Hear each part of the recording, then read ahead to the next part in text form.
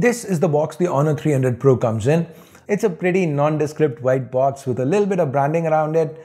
Guys, once again, I've gone for the 12256 variant, which happens to be the base. Let me go ahead and cut through the plastic, peel it off. Once you open up the box, you're greeted by the Honor 300 Pro itself. I picked up the green colorway because initially, based on renders, I thought the green, this was the best looking SKU this time. But now, after seeing actual videos of the phone, the warm white really looks good. What do you think? Which looks the best to you?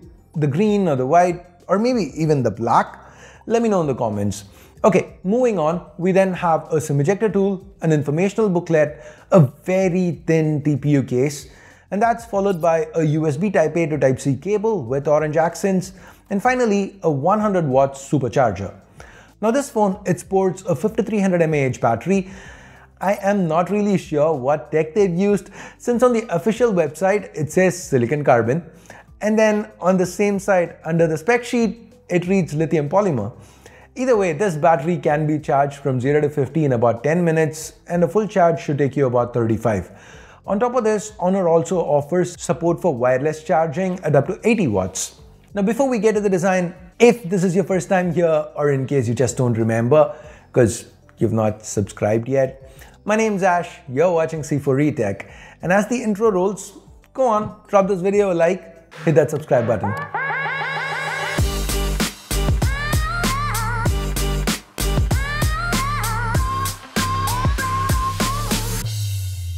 From a design standpoint, there's good, there's bad. The good, the camera array, it looks unique. The design's fresh. The camera array's metal frame adds to the look. And this ridge, it kind of splits the back into two distinct parts. You know, when you hold it in hand, how the back feels. It's again something that's a little different, and I kind of like it. You know what, to be completely honest, I fall somewhere between I kind of like it and I really don't care. As in, at worst, you could call it inoffensive. Now the patterns you see here, when this back catches light, they do look good. There's an IR blaster up top, cutouts for the secondary speaker. We do get good stereo audio on this one. There's an IP65 rating for protection against the elements. And this panel can be used with wet hands, even the fingerprint scanner, given it's ultrasonic. But if you notice, the placement of the scanner, it's a little too low for my liking. Okay, now the bad. It's IP65, where most brands are offering at least IP68. And the sides, the back, they're both plastic. Well, at least the back's got a matte finish, the side's glossy, which is the worst kind of plastic, right? Now to be fair, this does help keep the weight relatively low. The 300 Pro does feel light in hand, and given the back as well as the display curve on all four sides, it feels even slimmer than its 8.2mm thickness. Now to the front, we have this pill-shaped cutout, which gives you dynamic island kind of interactions. This houses a 50 megapixel selfie camera along with a depth sensor. Now guys, be honest, do you really care about a depth sensor? Do you think Honor should have just gone with a hole punch instead? Let me know. Anyways, the field of view is wide and selfies turned out very nice. There's ample detail, skin tones were on point, and edge detection felt accurate too. Even under low light, the selfie camera held up. And with video, you can shoot up to 4K 30 with stabilization. So Honor seems to have done very well with the selfies. Now around these cameras is a 10-bit AMOLED panel. It's got a 1.5K resolution spread over 6.78 inches, giving it a pixel density of 437 ppi. So everything looks sharp, the display is fluid thanks to that 120Hz refresh. And Honor boasts of a brightness peak of 4000 nits, which is for HDR. In my testing, this panel output almost 1300 nits under auto, so it should be fine for outdoor use. Under low light, there is 3840Hz high frequency PWM dimming in case you're sensitive to OLED flicker. And there's also a whole host of eye protection features that Honor is offering. There's even one to help with motion sickness when using this phone in a moving vehicle. Now the Honor 300 Pro is running on macOS 9, which is built atop Android 15, and the user interface was pretty smooth, the animations appear fluid, and there seems to be enough horsepower to maintain a stable and reliable user experience. And that's because for the 300 Pro, Honor's chosen to go with Qualcomm's flagship SoC from last year, the Snapdragon 8 Gen 3. This is paired with 12 or 16 gigs of LPDDR5X RAM and 256 or 512 gigs of fast UFS 4.0 storage. It's also worth mentioning that Honor seems to have done a good job with the cooling. Stability isn't the best. 75% is about average or maybe slightly above average for the 8 Gen 3. But the important thing here is that they could improve it if they choose to. Let me explain. Now there is a whole lot of headroom. After the test, I was really surprised to see the Honor 300 Pro at 38 degrees, front and back. We've been seeing 8 Elites cross 50 degrees easy, so this is a very cool phone.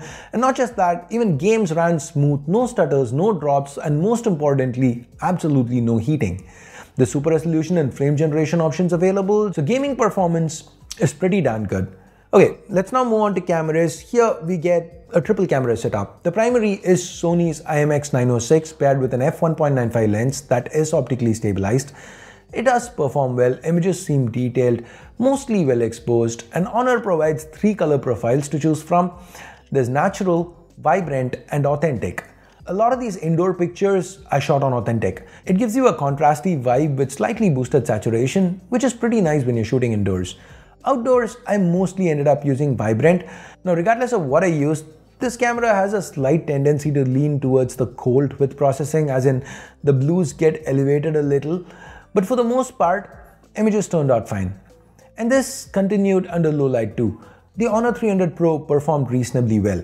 Is it as good as the 8 Elite flagships we've been seeing? Definitely not. It's a rung below. But the performance, I'd call it above average for sure.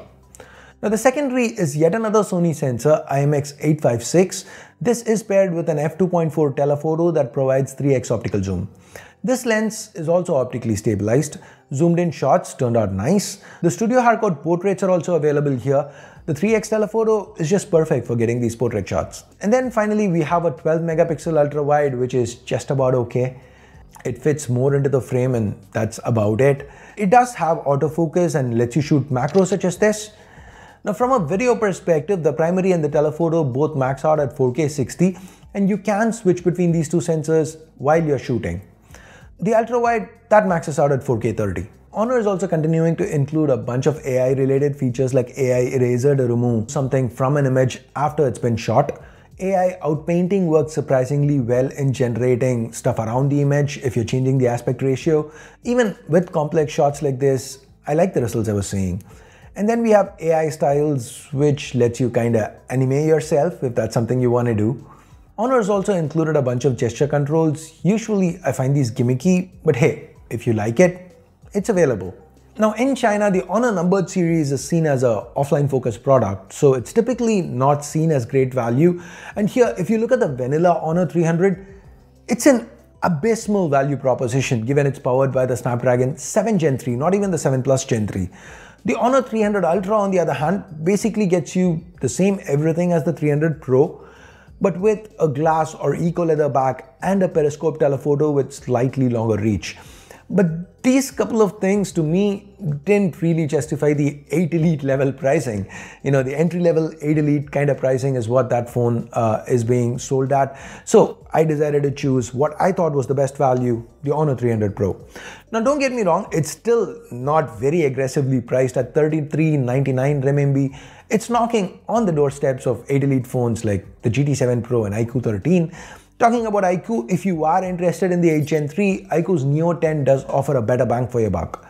So while the Honor 300 Pro seems like a well-rounded device, unless the positioning changes drastically when it goes global, I don't think it will be the best value proposition at its price. So the short version, good phone, slightly higher price. So what do you think about the Honor 300 Pro? Let me know your thoughts in the comments below. And while you're down there, drop this video a like, get subscribed so that you don't miss out on more of my coverage on phones like this that have just launched or are about to launch, including the iQOO Neo 10. Anyways, thanks for watching. Ash out.